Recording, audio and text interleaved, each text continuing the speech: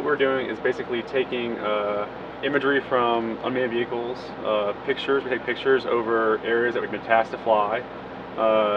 We get these pictures in a raw format, and then we basically stitch those together, and from that we get what's called a geo-rectified overall view of all the images.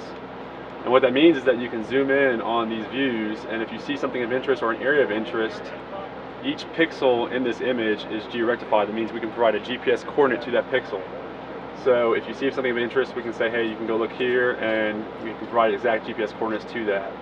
Also out of this model comes terrain data, such as this. So not only do we get the 3D representation, but the terrain data, so that now we can provide what's the real terrain to the SAR folks who are actually searching in the woods. But then we can also fly our unmanned vehicles in specific routes down drainage areas if we need to, and fly really low to the tree level to get high resolution imagery.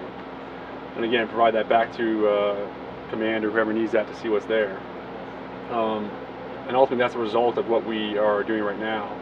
We're also capable of taking thermal imagery, but that's usually better at nighttime. Doesn't seem very well through clouds and water. Now this is our first actual response to an emergency like this.